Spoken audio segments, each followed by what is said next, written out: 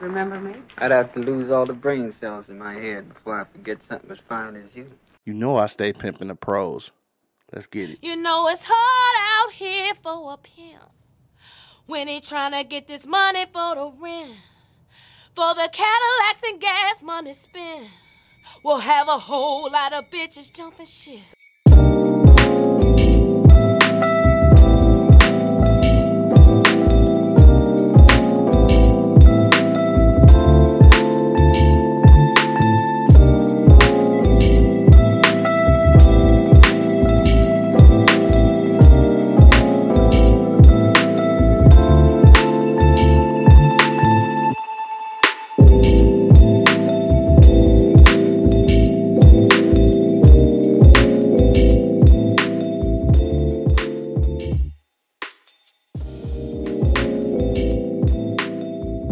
Yo, what's the deal, man? It's your boy Q Lewis holding it down live from the 48205, and this is Pimpin' the Prose.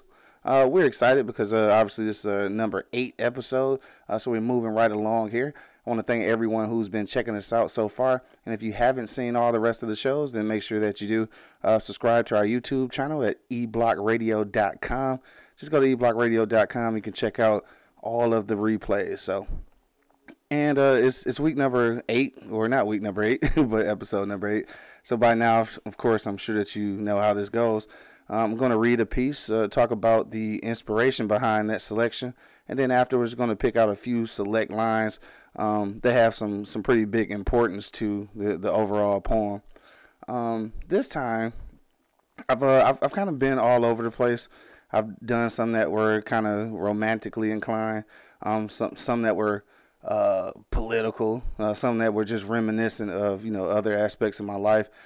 This one though, I had to reach back. This was written right after my oldest sister passed away, who actually passed away in 2012. This is a piece that I wrote, and I will admit it's a little dark. It's a darker piece, but it is just a piece that's going to talk about our mortality. Something that we definitely have to come to terms with, because we all have our own mortality to deal with. So this is how this was inspired. So before I even read the piece, it is called Musical Chairs, and I did want to go ahead and dedicate this to my older sister Angie. Rest in peace, baby. Musical Chairs is coming up right after this commercial break. But till then, you already know what it is. Pimpin' the Prose. We'll be back in 1 minute.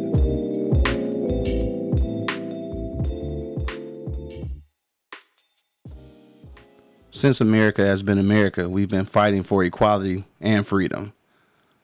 This freedom was supposedly given to us in 1865 when Abraham Lincoln decided to sign the Emancipation Proclamation 3 years earlier, only to find out that the prison would become the new plantation, locking away thousands upon thousands of black bodies each year, destroying the black community. So I've got a story to tell. Those brilliant bastards. This is a fictitious account of a non-fictitious reality of being black in America. Get your own autographed copy today for only $20. You can send payment via Cash App, PayPal, or Venmo. Whichever payment option you choose, please do include your mailing address, and we will ship anywhere in the U.S. for no additional cost. Get your copy today.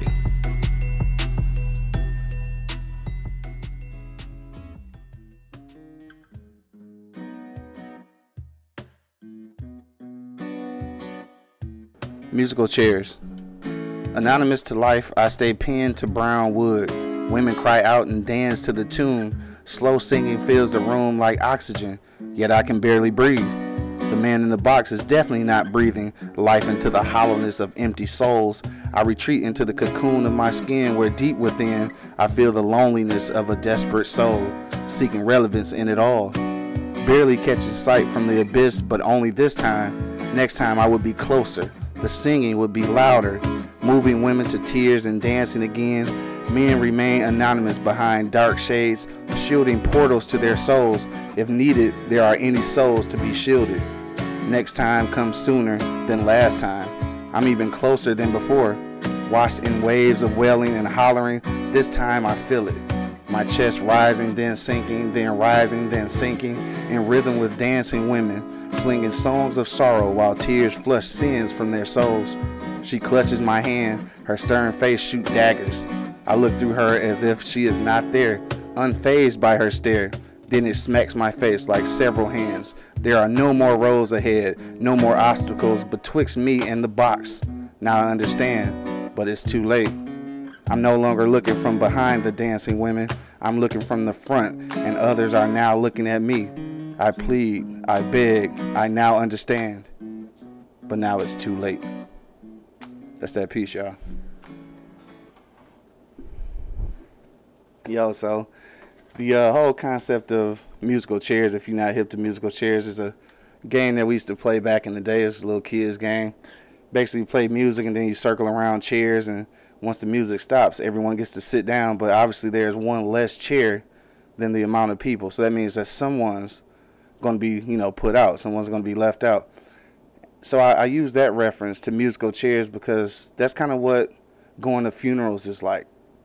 It's like sometimes you go to funerals of people that you barely know, so you sit further behind. But then the closer you get to, relatives, and the older you get, the closer you start getting to the front, because you are closer and closer to that relative until, finally it's you.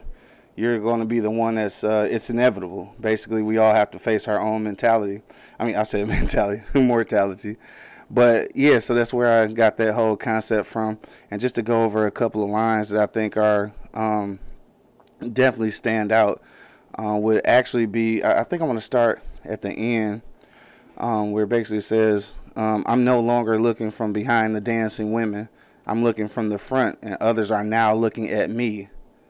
See, so right there is letting you know, like, I'm no longer, behind the dancing women or behind the people in the, that's viewing the body. I'm actually being viewed.